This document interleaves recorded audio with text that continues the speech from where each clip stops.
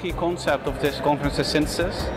I guess it's about bringing art and science together by means of spirituality and esotericism. So for me, synthesis, the connection, unity, that's where this conference is all about.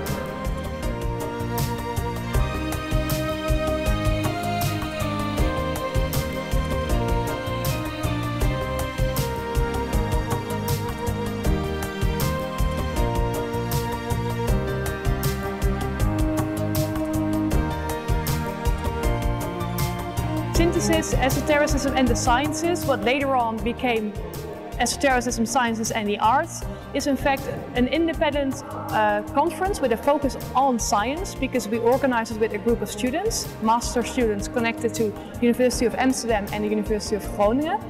Their original mission was to create a, so to say, open space in which people representing the esoteric field, but also the scientific field and also the artistic field, could share their talent.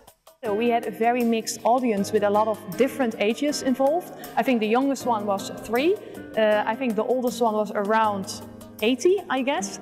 So that was a very nice thing to see, that a lot of different people had come.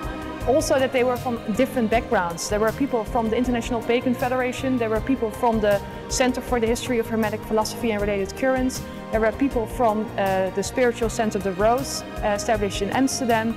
There were just independent artists. There were so many different people that I think our mission to create an open space is, so to say, realized, because all these people were here and could share their stories.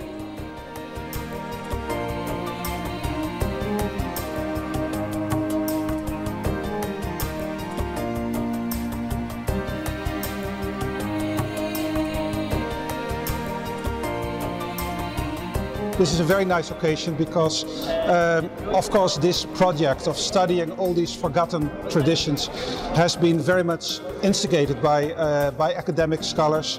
But nowadays, after, let's say, 15 or 10 years, 10 or 50 years of study, you can see that students are incredibly enthusiastic about this field. Students, PhD students, all kinds of young scholars, young people who want to get involved with the study, and this conference is an example of a student initiative, junior scholars who are studying this field of research on a very high level with a lot of enthusiasm. So I think this is a great event.